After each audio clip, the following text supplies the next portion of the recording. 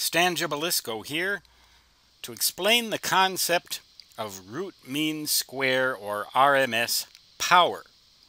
You may have heard that term from time to time, particularly in the specifications of an audio high fidelity amplification or hi-fi systems, stereo, surround sound, and things like that.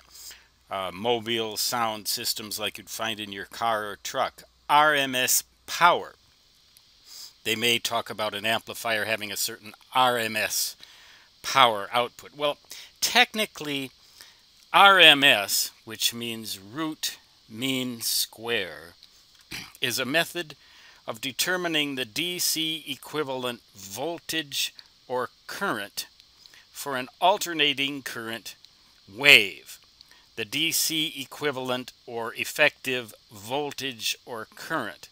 And the reason that we use root mean square, it actually means the square root of the average of the squares of all the values in the function of voltage or current.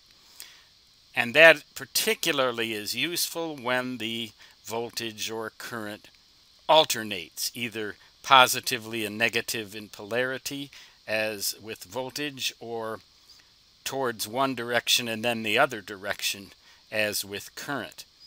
When it comes to power, technically you can use the root mean square paradigm to calculate power, but things work out rather differently, because power is never negative. Power is always positive. So the root and the square parts of the root mean square paradigm become more or less meaningless or useless or redundant when it comes to a quantity that's always positive. All it really means is the mean or the average power. And that is what you should really think of when you hear the term RMS power. It's being used somewhat erroneously. It does have a technical meaning. It is a perfectly meaningful thing to say, but it's just kind of overkill. What really is meant is average or mean power.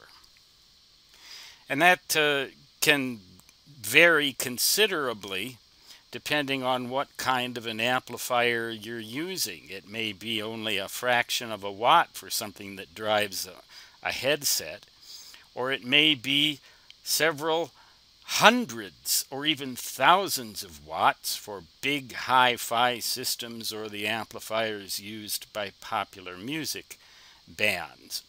So average power is what is really meant when they use this term RMS power. The ratio of the average to the peak power, or maybe we would be better off saying the ratio of the peak to the average power, is a whole nother deal. Peak versus average power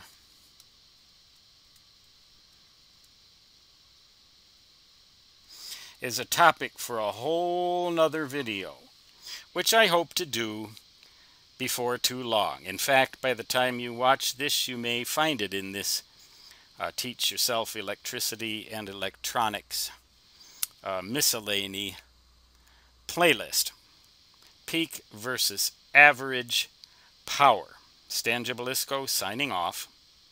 Now I hope you know what they mean when they say RMS power. They really mean average power for all intents and purposes.